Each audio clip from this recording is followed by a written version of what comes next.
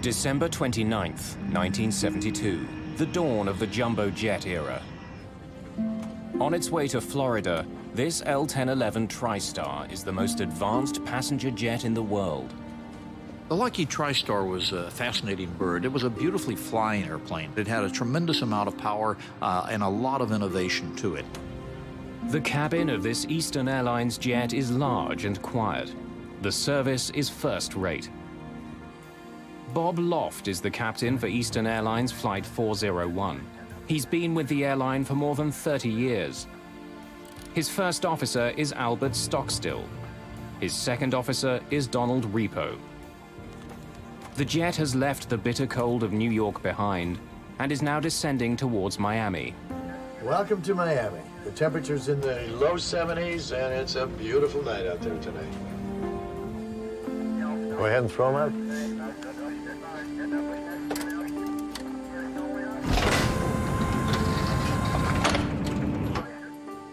Angelo Donadeo is an off-duty Eastern Airlines maintenance expert.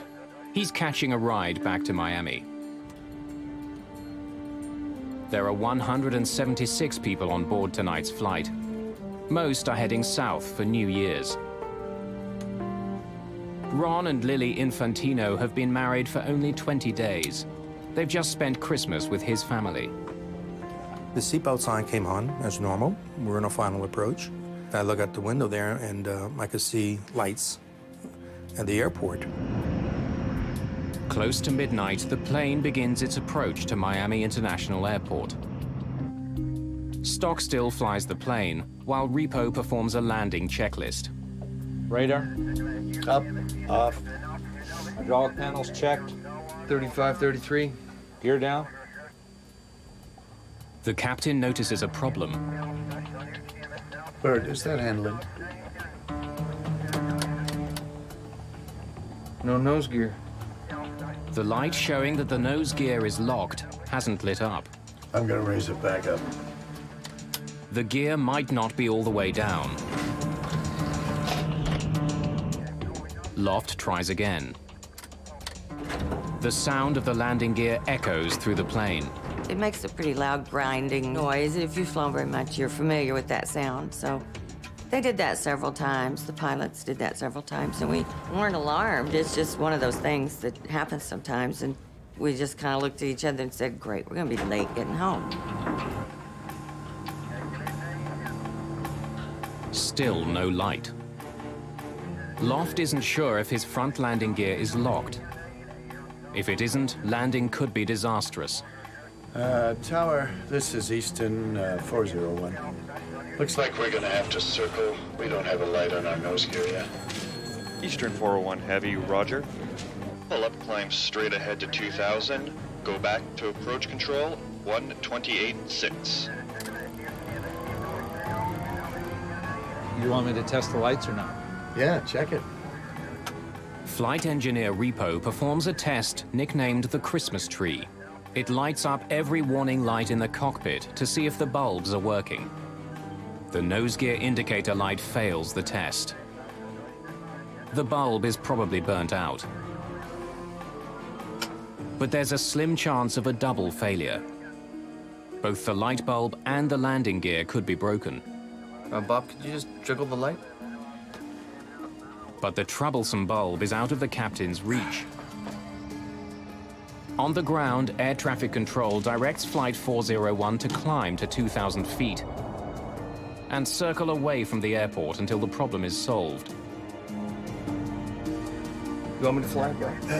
What frequency did he want us on, Bert? 128.6. I'll talk to him. It's right above that red one, isn't Yeah, it? I can't get at it from here. Wow. Yeah, I can't make a pull out either.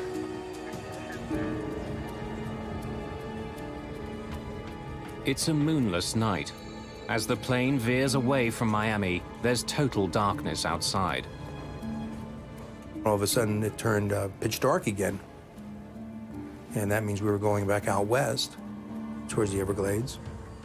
Co-pilot Stockstill is flying the plane, but Captain Loft needs his help to solve the problem. Put the autopilot on here. The TriStar is equipped with the most sophisticated autopilot in history. It actually has the ability to land the plane on its own. Stockstill programs it to fly at 2,000 feet. Now, see if you can get that light out.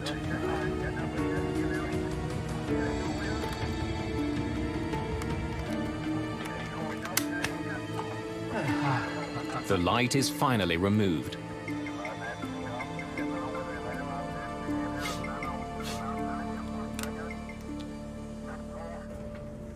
Richard Pragluski is an aviation engineer. He takes this flight regularly and can tell that the plane is experiencing technical problems. He was heading out towards the Everglades. I knew there was something wrong with the plane because if you have a delay, they'll circle the plane. The irritating problem isn't getting better. Now Stockstill can't get the light back in. Now, push the switch just forward. Okay. You got it sideways then. Eastern 401, turn left, heading 300. Okay, 300, Eastern 401. Hey, get down there and see if that damn nose wheel is down. The electronics bay on the plane is underneath the cockpit. The room, nicknamed the Hellhole, is a unique feature on wide-bodied jets. The front landing gear mechanism can be seen from there. You got a handkerchief or something so I can get a little better grip on this? Hold down and turn to your right. Anything I can do it with? Turn to your left one time. Get down there and see if that damn This thing... won't come out, Bob. If I had a pair of pliers, I could cushion it with that Kleenex. I can give you a pair of pliers, but if you force it, you'll break it. Just believe me. To hell with it, to hell with this! Get down and see if we're lined up with that red line, that's all we care. Screwing around with a 20-cent piece of light equipment on this plane. As the crew struggles to fix the problem. In the cabin, Richard Pragluski sees something peculiar out of his window. I could see a tower to my right in the distance, and it looked like we were going to a glide path, which I found very strange. Pragluski has noticed something the pilots haven't. The plane is getting closer and closer to the swamp below.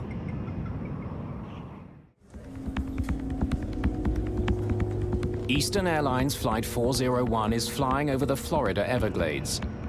Below it, nothing but a dark, deserted swamp. To passenger Richard Pragluski, something doesn't seem right. I felt it kind of strange that they hadn't made any announcements. But again, he was still fairly high off the ground.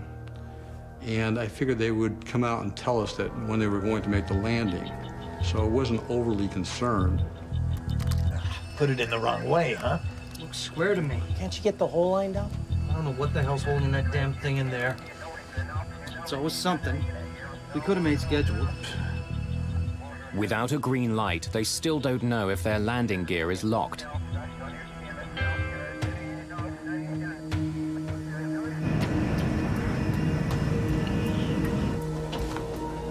Flight engineer Don Repo is now in the belly of the plane. There's a viewing window in the hellhole which should let him see if the front wheels are locked in place. I don't see it down there. Huh? I don't see it. It's not lined up. I can't see it. It's pitch dark, and I throw the little light and get nothing. Wheel well lights on? Pardon? Wheel well lights. On? Captain Loft has forgotten to turn on lights outside the plane that illuminate the landing gear. Now try it.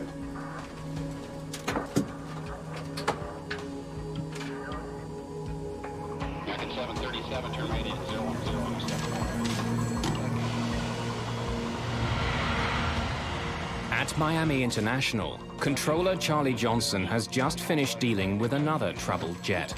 National 607 has landed without incident. Fire trucks were deployed, but they weren't used. He notices that Eastern Airlines Flight 401 seems to have dropped from 2,000 feet to 900. But he's not overly concerned. It's not unusual to get false readings for several radar sweeps in a row.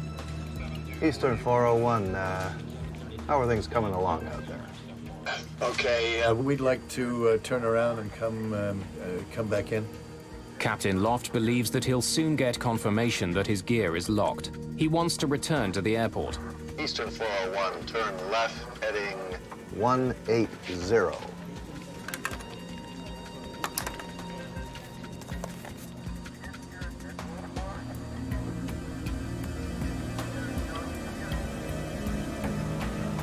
The plane is heading west, away from the airport. It will take several minutes to get lined up for the landing.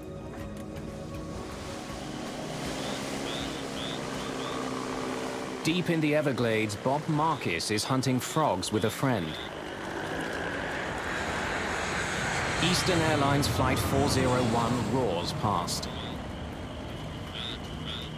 I just saw the lights blinking across the sky, and it was so black. There's no horizon in the west, and you couldn't tell how high the plane was. Suddenly, the pilots make an alarming observation. We did something to the altitude? What? We're still at 2,000, right? Hey, what's happening here?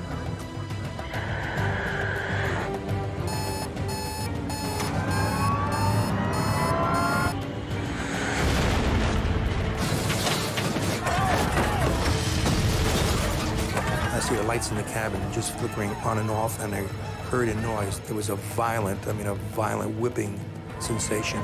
Then all of a sudden, all hell broke loose.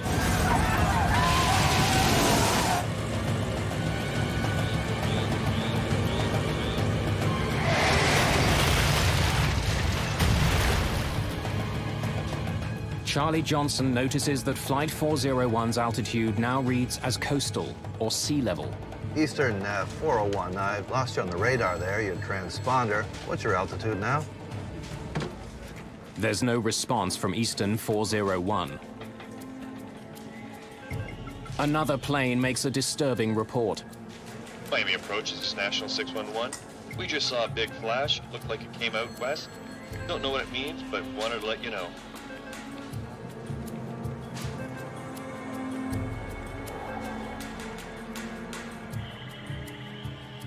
In a dark, remote swamp, those who survived the crash find themselves in a nightmare.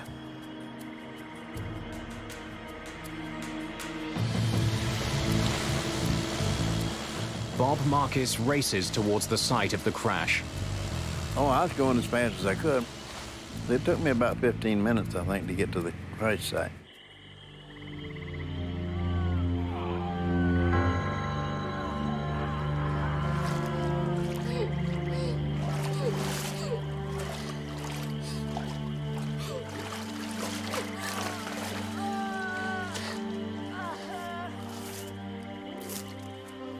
Remarkably, Richard Pregluski is alive.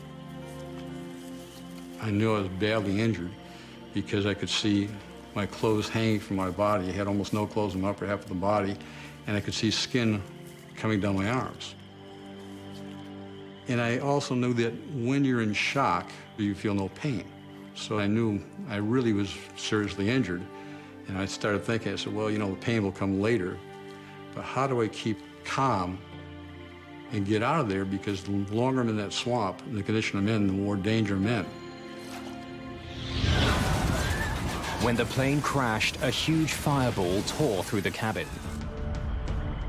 I remember that fire coming to my face. I remember the flash. I remember that I tried breathing, and I could not get my breath. Of course, the fire took all the oxygen out of the air. And that's the last thing I remember until I got up in the swamp itself. Ron Infantino was knocked out by the crash. He wakes up in the swamp. So I was thrown quite a bit, and I was away from Verizon or everybody else. Nobody was even near me. Lily. Lily. He's badly wounded. His new wife, Lily, was sitting next to him, but now she's nowhere to be seen.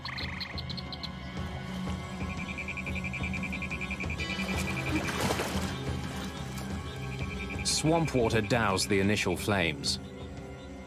But 20,000 kilograms of jet fuel has now leaked into the swamp. A single spark could start a deadly blaze. No one light a match! We're covered in jet fuel. What a sad thing to come through that crash and then have somebody do something stupid like strike a match and have us all just blow up. That was the real fear.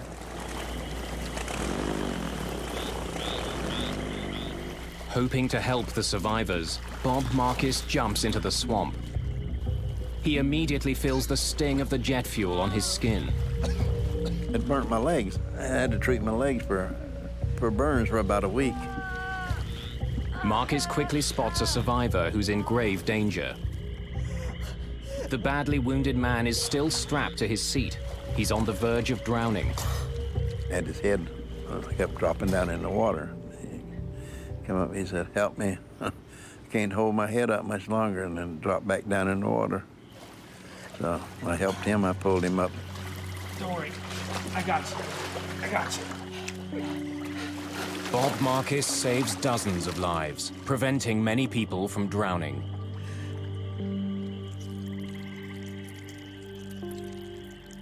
Isolated from the other survivors and unable to move, Ron Infantino now has a new reason to fear for his life.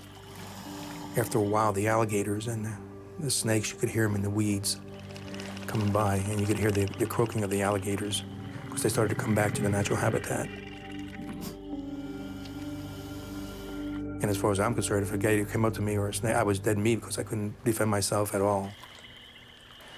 And then I heard Christmas caroling. Silent night, holy night, all is calm. To rally the survivors' spirits, Trudy Smith and others sing Christmas carols. We knew instinctively that we weren't going to get out of there in a hurry because nobody knew where we were. In the middle of the swamp, midnight. So what else are you going to do?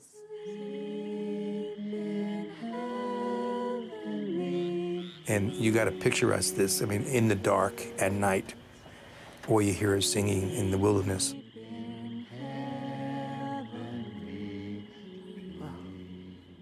It was like being on the Titanic going down type of thing, you know? It was unbelievable.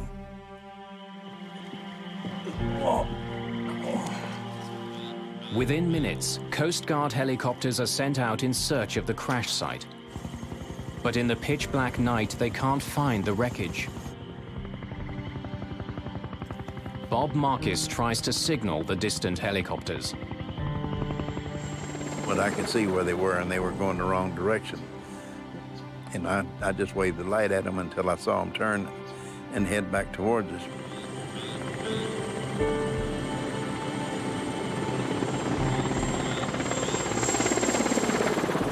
It seemed like we'd been in the swamps for a really long time when we heard a helicopter, and it was such a welcoming sound because that means somebody knows that you're there.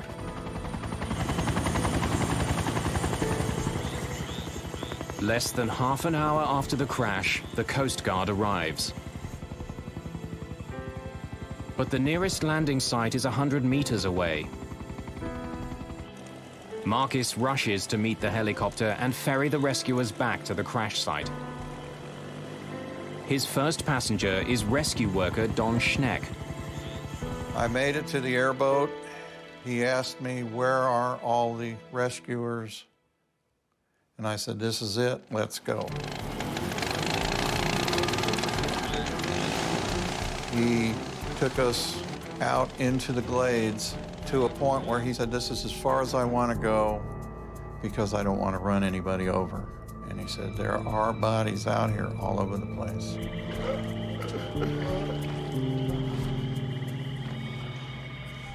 Don Schneck starts searching for survivors.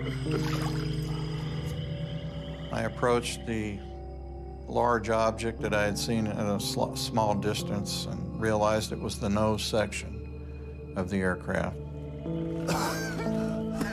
He's amazed to discover that Captain Bob Loft has survived the crash.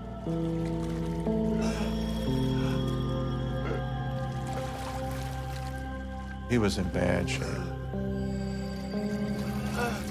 He had lacerations, so I knew he had broken ribs. I could tell he was in shock, so I calmed him down, told him, I'm the only one here right now, but they're coming. Just hang in there.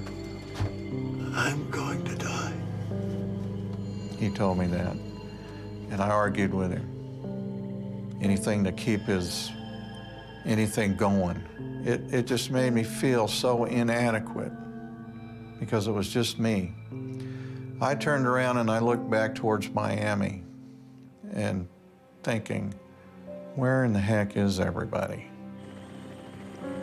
And at that time when I looked, I must have seen 50 lights coming. And I went, thank God.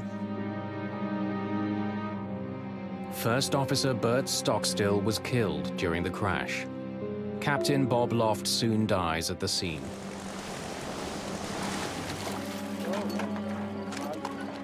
Angelo Donadeo and Don Repo have survived and are taken to hospital. In all, 77 people survived the crash. 99 people are killed. By dawn, all the wounded have been transported to Miami hospitals. Ron Infantino is one of the many who are struggling to survive. Priest comes over and does the last rites. So right then I knew I was in bad shape. And it's a scary thought. And of course at that time I'm still asking for Lily, you know, had they seen her? It was such a madhouse there that night, you could imagine. Lily. Where's Lily?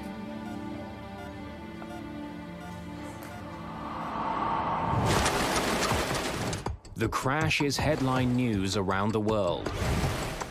It's the first ever jumbo jet to crash, and it produces the largest number of deaths in US civil aviation history. There's tremendous pressure on investigators from the National Transportation Safety Board to find out what happened. It was an enormous puzzle because this was the newest, the most sophisticated, the best of the airliners. It apparently was in perfect working condition. So the NTSB perceived that this was going to be a very long investigation that involved multi-level potential problems. The crash site itself is an important clue for investigators arriving at the scene. The trail of debris is enormously long. That suggests that the plane hit the swamp almost in the same nose-up position as it would while landing at an airport.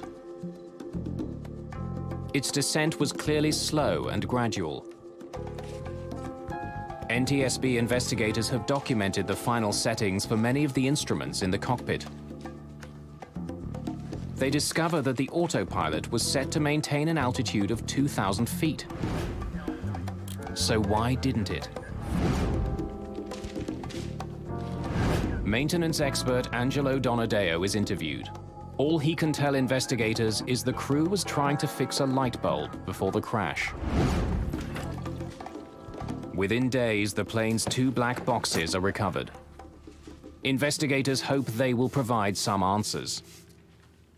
Before they can extract the data, flight engineer Don Repo dies in hospital. Ron Infantino is given some devastating news of his own. The body of his wife Lily has been found under the plane's wing.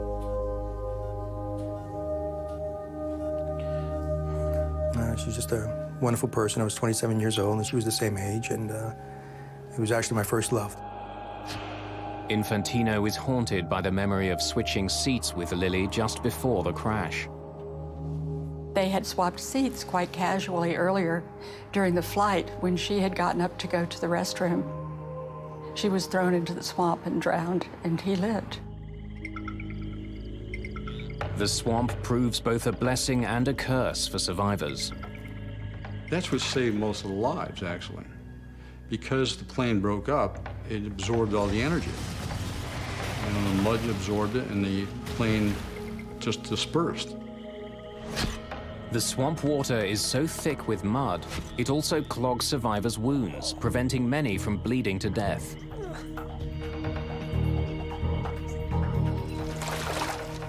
But there's a deadly new threat facing some survivors.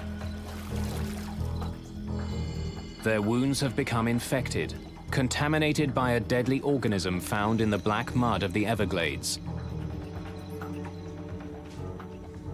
The organism produces an infection called gas gangrene. It can kill a person in just 2 days. Gas gangrene can only be destroyed in a hyperbaric chamber.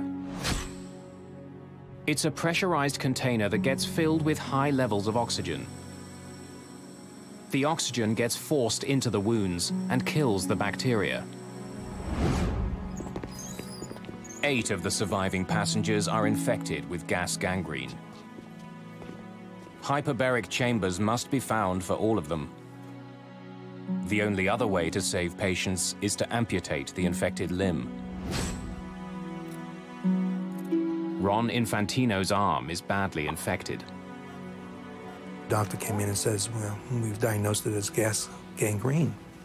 He says, we got to take your arm off immediately or I have to get you to a hyperbaric chamber. Unfortunately, he says, the only hyperbaric chamber is at Mercy Hospital, and that's all been taken advantage of. Unless doctors can find a chamber soon, Infantino will lose his arm. While doctors search for a chamber for Ron Infantino, investigators examine what's left of the plane. They test its flight controls, engines, instruments, and its electrical and hydraulic systems. The plane was virtually new. It was in perfect condition. There was no mechanical reason found that would have caused the crash. In fact, some parts of the plane are in such good condition that the NTSB gives them back to Eastern Airlines so they can be installed on other airplanes in its fleet.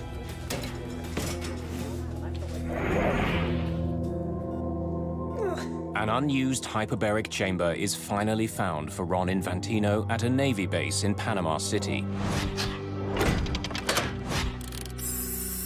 He spends 40 hours in the chamber.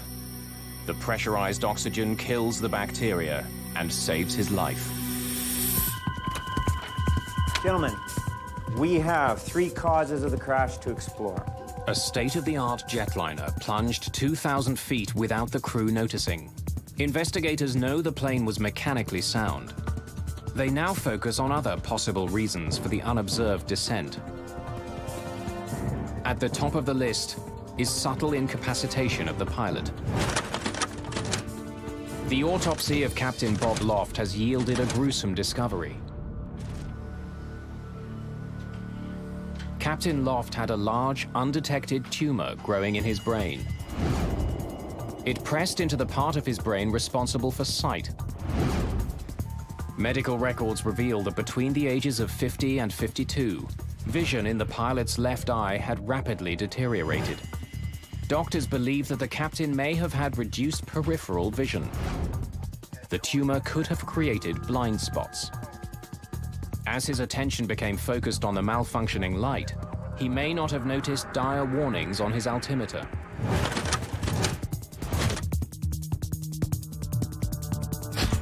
Investigators consider a stunning possibility. An undetected medical ailment may have contributed to the world's first jumbo jet disaster.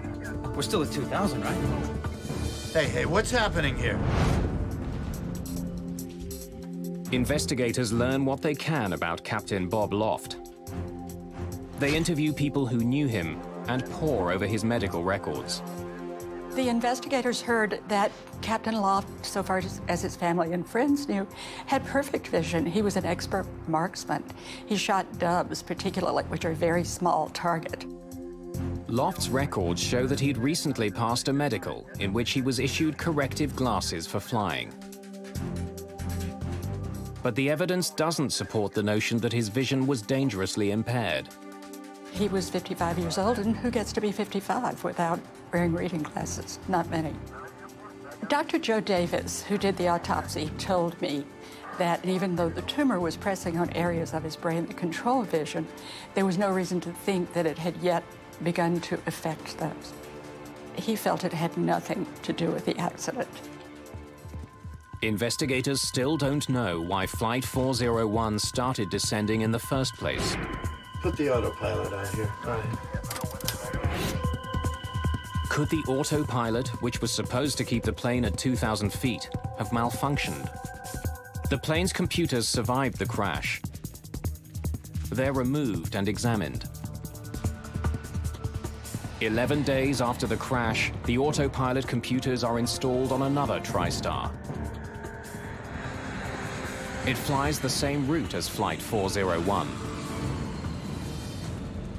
The autopilot holds that plane at 2,000 feet. So why hadn't it on the night of the accident? Investigators will need to explore other leads to find out. There's another question that dogs this investigation. Why didn't the Miami Tower alert the crew that their plane was dropping? The world's first three-dimensional radar had recently been installed there. It meant that controller Charlie Johnson knew the location, altitude, and speed of Flight 401.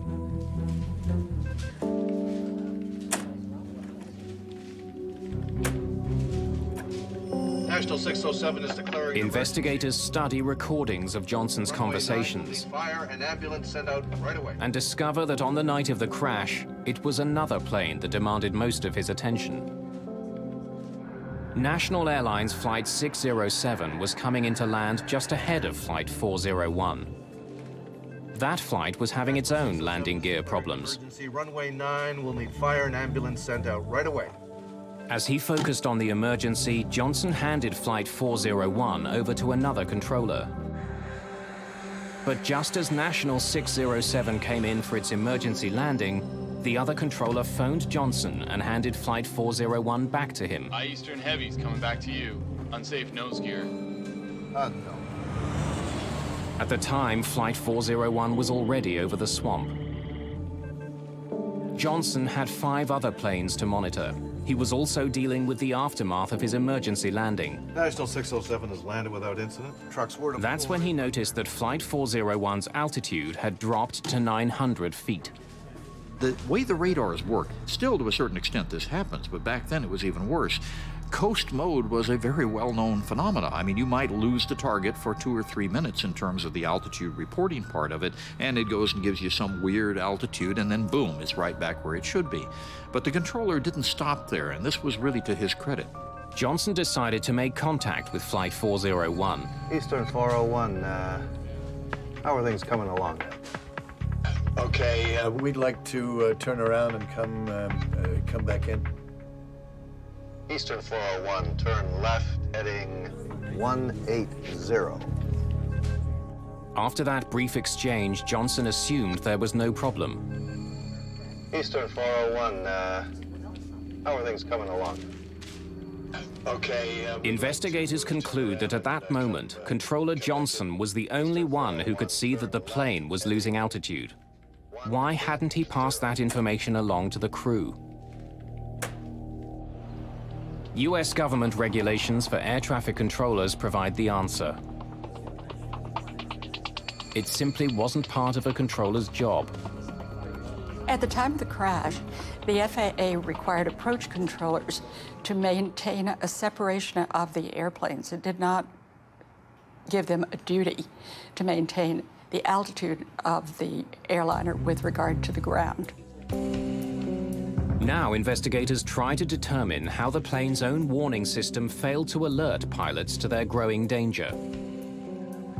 The L-1011 is equipped with an alarm that sounds if the plane goes 250 feet above or below the altitude selected by the pilots. As investigators replay the tape from the black box, they clearly hear that alarm sounding in the cockpit as the plane passed through 1,750 feet. Did you hear that? How did they miss it? Investigators closely examine the cockpit transcript to try to understand how the alarm was missed. Put it in the wrong way, huh? Swear to me. Investigators notice that just before the alarm sounded in the cockpit, warning the crew that the plane is too low, both pilots were completely absorbed with the landing gear light. The conversation also tells investigators that the flight engineer was below in the hellhole. The warning chime came out of a speaker at his workstation. Investigators begin to realize that the two pilots were unable to hear a perfectly audible alarm because they were focused so entirely on solving another problem. That chime, which is clearly heard on the cockpit voice recorder, was not registering in the minds of all the men on that flight deck. Not because they weren't trying to pay attention, but because they were tunneled in on this one problem. That's what we do as humans. Investigators now focus on crew distraction as a likely cause of this accident. Several instruments would have displayed the decreasing altitude. The major question was, why were the pilots so preoccupied that they were not looking at the instrument panel? They had to look at the human beings. They had to look at the interaction. They had to look at why no one was paying attention to the airplane as it began to creep out of 2,000 feet. That was scary territory in 1972. Investigators interview a number of pilots and make a startling discovery. Pilots admitted that they placed a lot of trust in the modern new autopilots flying their planes. They may have become overly dependent on the technology. Put the autopilot on here. Right. Investigators suspect that the Eastern crew was so confident in their autopilot that they didn't monitor their instruments as closely as they should have. Now, see if you can get that light out. Once the autopilot was on, none of the pilots paid attention to actually flying the plane. Still got to find out why that plane went down. Investigators still haven't determined the most crucial piece of information. If the autopilot was working, why did the plane dive into the swamp? We did something to the altitude? What? The pilot's conversation clearly shows that they hadn't deliberately started descending. We're still at 2,000, right? Hey, what's happening here? So why did it happen? The answer comes in a dramatic form when the NTSB conducts a public hearing in Miami 2 months after the crash. Before the hearing, an Eastern Airlines pilot named Daniel Gellert wrote the chairman of the NTSB offering to testify on his own behalf. He had flown the TriStar L-1011 and noticed some abnormalities. The world of airline piloting in 1972 was hostile to a pilot going around his chief pilot and his airline and raising his hand to the NTSB and saying, hey, wait a minute, I've had an experience too, because airlines were far more insular than they are today. Gellert tells the hearing that during a recent flight on a TriStar, he had accidentally dropped a map on the cockpit floor. As he bent down to pick it up, he nudged his control column. He noticed immediately that the plane's autopilot had been affected. The part of the autopilot controlling altitude had been turned off. The NTSB discovers that Gellert's experience is shared by others.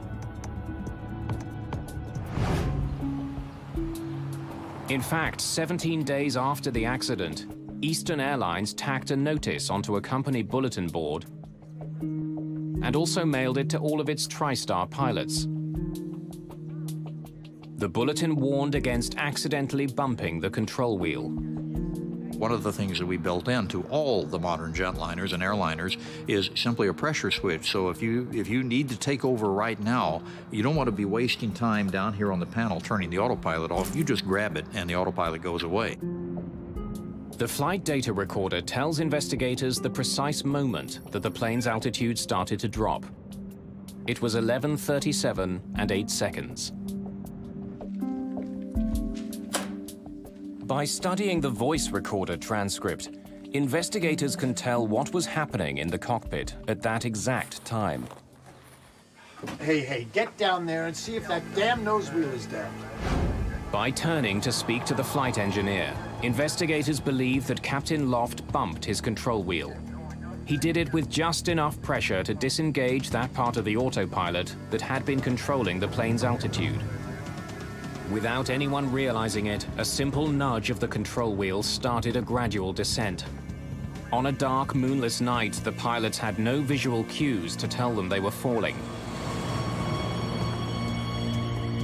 It was determined that occasionally, with just a soft bump, an autopilot had been disengaged. So before the crash, it wasn't part of the training? A training director for Eastern Airlines eventually reveals that before the Everglades crash, pilots were never taught that a bump could disengage the autopilot. The NTSB comes to a sobering conclusion. The plane crash was due to pilot error. The crew was distracted. They mishandled the plane's sophisticated automation, and they hadn't been properly trained. Eastern 401 was a pivotal accident in aviation safety history, and we really didn't know this for about 10 or 15 years in terms of the true import of what it did to us in focusing our attention on the fact that the way we handle things in a cockpit was not only not correct, but it was dangerous. Investigators also make a disheartening find. When the nose gear indicator light assembly is examined, they discover that a light bulb inside is burnt out. Go ahead and throw them out. Flight 401's landing gear was locked. The plane could have landed. The only piece of the plane that failed was a $12 light bulb. The full legacy of Flight 401 will take years to unfold. It will ultimately alter how pilots are trained and how accidents are investigated.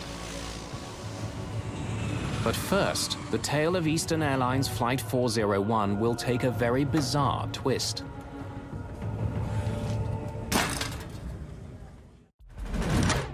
As far as the NTSB is concerned, the investigation into Eastern Airlines Flight 401 is over. Several recommendations were laid out to prevent similar accidents. Those include new regulations instructing air traffic controllers to warn pilots when they're getting too close to the ground. But 4 years later, it became clear there was a bigger lesson to be learned from Eastern Airlines Flight 401. In 1977, two 747s collided on a runway in Tenerife on the Canary Islands. It was the deadliest plane crash of all time. And we're now at takeoff. Okay, stand by for takeoff, I will call you. 1736, report when runway clear. That accident was caused by a string of miscommunications in the cockpit. Is it not your off now? Is it not your off? They're on America. Investigators established that 70% of crashes were due to pilot error.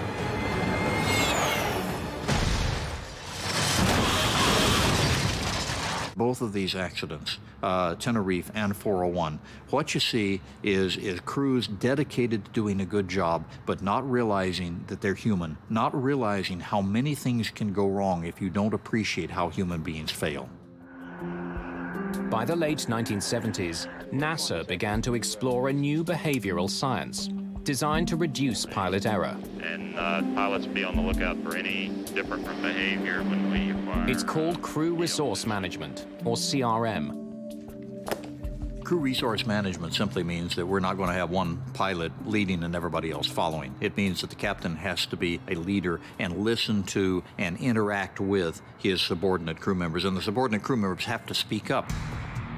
Decades later, Flight 401 is taught in aviation courses around the world as a textbook example of poor CRM.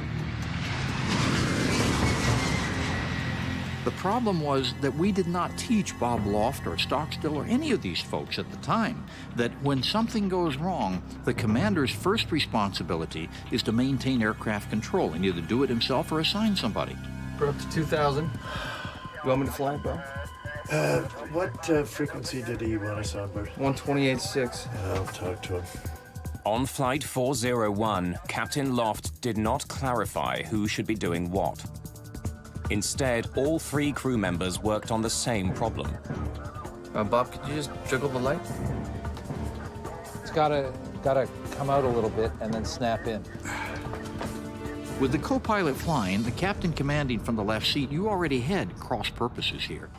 It's right above that red one, isn't it? Yeah, I can't get at it from here. And you had a light quadrant the captain couldn't quite reach, and the co-pilot could, but the co-pilot is flying the airplane. You've just set them up for a major problem, and guess what? Systemically, we never taught them what to do. Today, CRM also trains flight crews not to be intimidated by one crew member's mood. You got a handkerchief or something so I can get a little better grip on this? Anything I can do it with?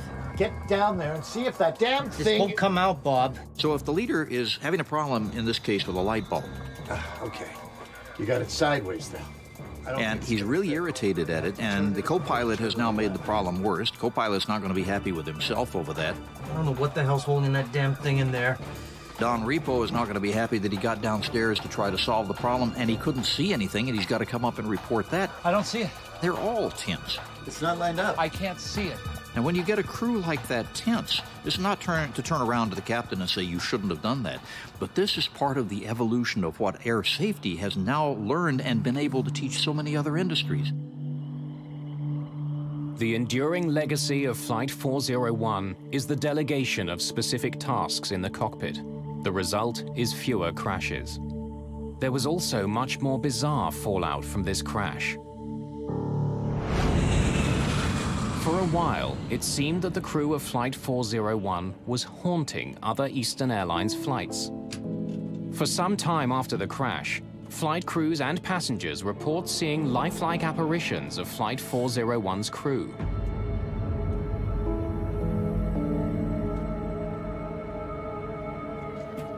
Many of the ghost sightings were on aircraft fitted with recovered parts from Flight 401. The ghost stories spread quickly. One book devoted entirely to those stories suggests that the ghosts were there to protect passengers and crew from further mishap. The official reaction at Eastern Airlines to these ghost stories was one of absolute eye-rolling denial in public, and in private, a certain bit of panic.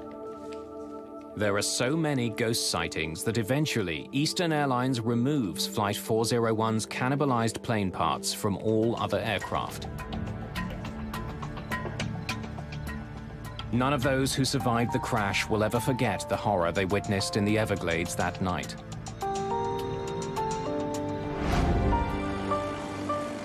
And 35 years after their ordeal, many of them returned to that swamp to finally recognize the heroic efforts of Bob Marcus.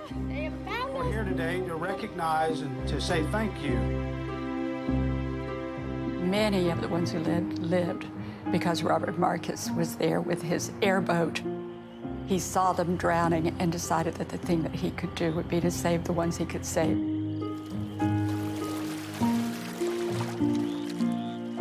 Robert Marcus was the kind of person that I hope that all of us ultimately would be if we were confronted with that sort of thing, but he drew on some special courage to do what he did.